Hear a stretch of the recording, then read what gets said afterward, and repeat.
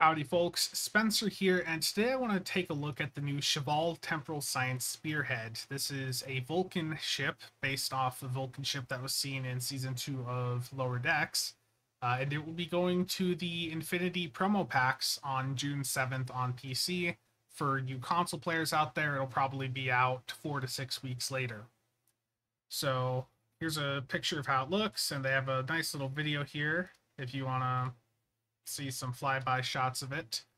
It's your fairly standard Vulcan design. I feel you've got the big ring around the center hole, very similar to what we have with the Dakir. I think it is. I'm probably mispronouncing it, but that really old T5 Vulcan ship. You can basically consider this like an upgraded version of that, I would say.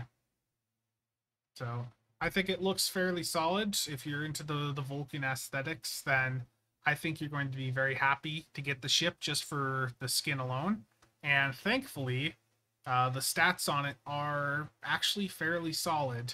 So I'm going to stop the video here and let's take a look at that. So like in here, they mention what I said, that this was shown in Season 2 of Lower Decks. And in that episode, it had some really powerful shield like resistance or like shield capacity or something, so I expect to see something similar with some of the abilities on this. So this ship has a hull mod of 1.25, a shield mod of 1.5. I don't know what science ships usually sit at for shield mods, but that does seem a bit higher than average. You've got a 4-3 weapon setup, 3 device slots.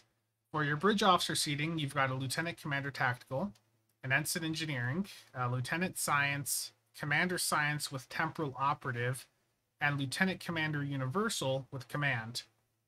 So with that bridge officer seating, I would say that this build is going to synergize very well for those of you that like the sci-torp builds.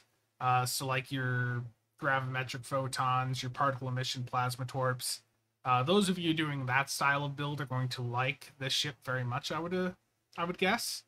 And honestly, the bridge officer layout on it is fairly solid. You could probably do a fairly decent DPS number with this ship.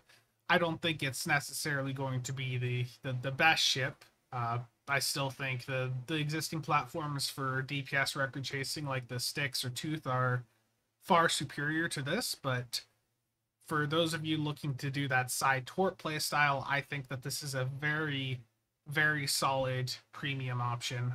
But it is a promo ship, so it's going to cost you $100 to $200 to get for a single character, so keep that in mind. Console wise, we have 4 tactical, 3 engineering, and 4 science. That's pretty decent. Turn rate of 7.5, impulse mod of 0.17, inertia of 40. It can equip dual cannons. You do have a secondary deflector slot and all of the other science stuff that you would normally expect. Nothing crazy with the ability package here. But before I get into the consular trait, I do want to compare this to existing platforms that are comparable.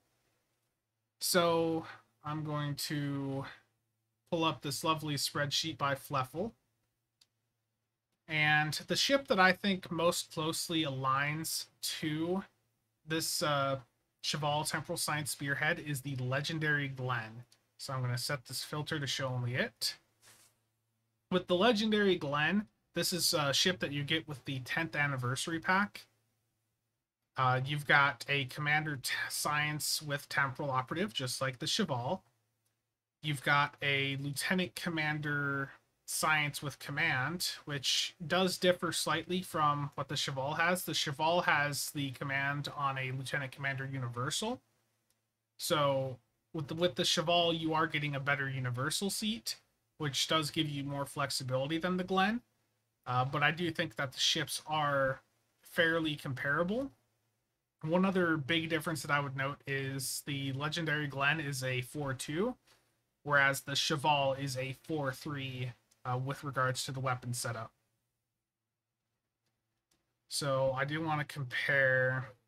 I guess the shield and hull mod is really not that different. because the legendary Glen has a 1.45. This has a 1.5. The whole mod is a little bit better on the Cheval than the Glen, but I think either ship is going to be fairly comparable. If you're looking to get a ship like the Cheval account wide, then grabbing the 10th anniversary bundle and getting the legendary Glen is the best route to go, because the legendary Glen is, it's not as good, but it is extremely close to what this Cheval Temporal Science Spearhead is.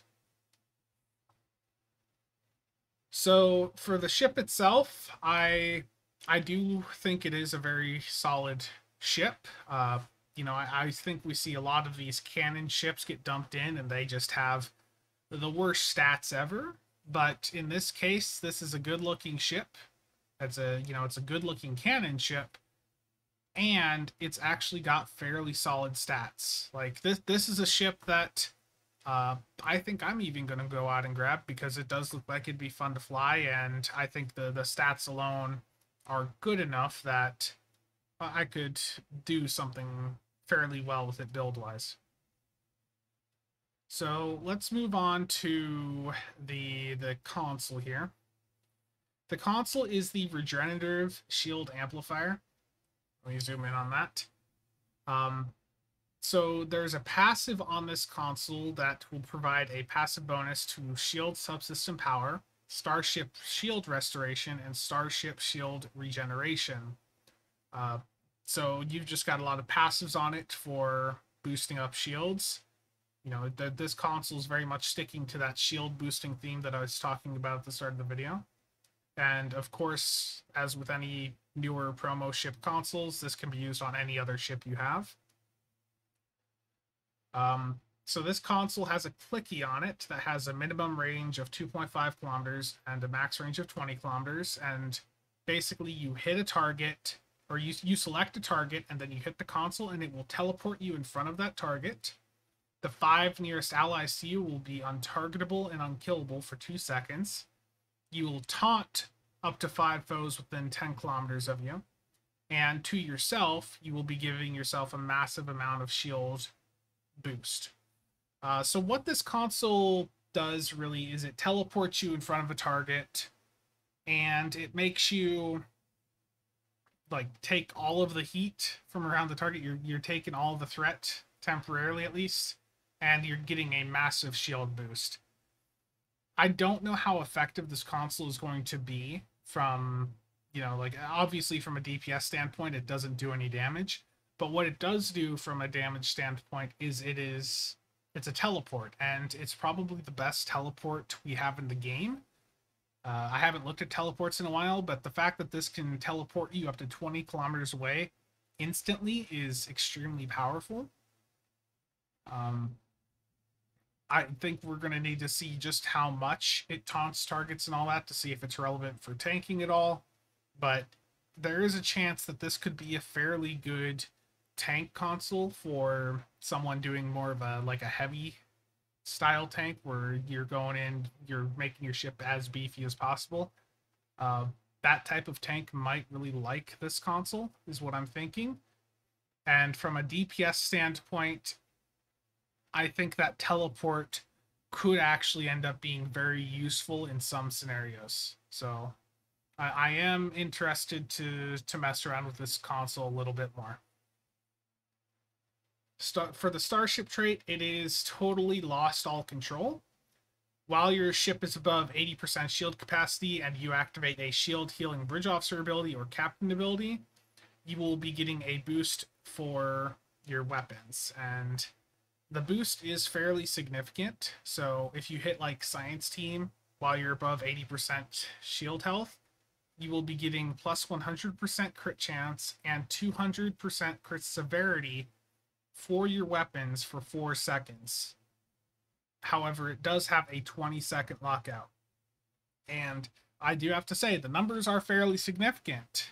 You know, that is nothing to sneeze at there. 100% crit chance, 200% crit severity. That's pretty damn impressive. The issue is the uptime. And that's ultimately what kills this trait.